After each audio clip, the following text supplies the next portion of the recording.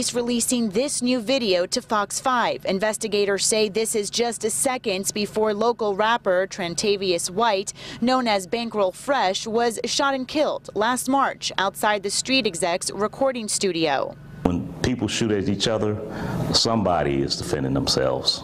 It's just a matter of who. Atlanta police say this is Bankroll Fresh with an AK-47, and it shows others surrounding him with guns drawn. The video is too graphic to show in its entirety, but police say people in the car across the street and Bankroll Fresh both were firing at each other.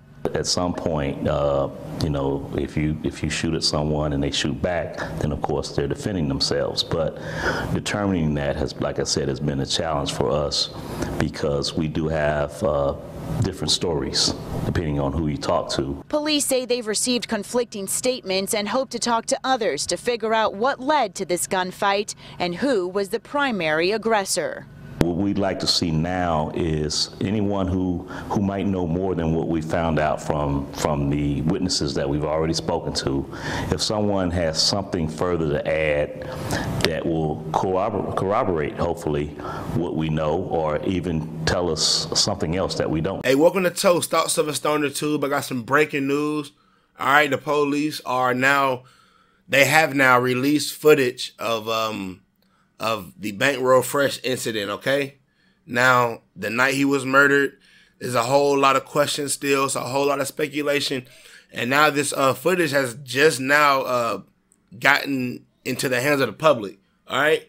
Now, I really feel a certain type of way about this shit, you know what I'm saying? Because I really fucked with Fresh, you know? And I actually had a conversation with him. I'm going to try to go dig through my old tweets and see if I can pull that shit up, you know what I'm saying? But man, it's like, man, I just hope that justice is served, you know what I'm saying? Like, they're using this to, I guess, find the other people who were there that night, okay? Now, they released this footage so they can, I guess, get a hold of the other people who were there that night. I don't know what to call them. So, anyway, if they can get a hold of them, they're going to do further questioning and further investigating to see what actually took place, what's going on. Now, in the video, you can see Fresh. He got a K in his hand. And now they're saying that the people in the car across the street are like no plugs folks. And you see Fresh and you see everybody around them with straps. Niggas was really not playing that night, man. And I don't really want to speak on this too much, bro, because I really fuck with Fresh, all right? His music was fire as fuck. You know what I'm saying? And he been going in since he was rapping with Gucci. A long ass time ago. Before the whole Bankroll shit, he was going by Young Fresh. Nigga been going hard. But I'm going to leave this alone.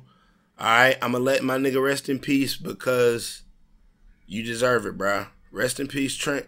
Rest in peace, Fresh. Okay? I hope justice served, all right?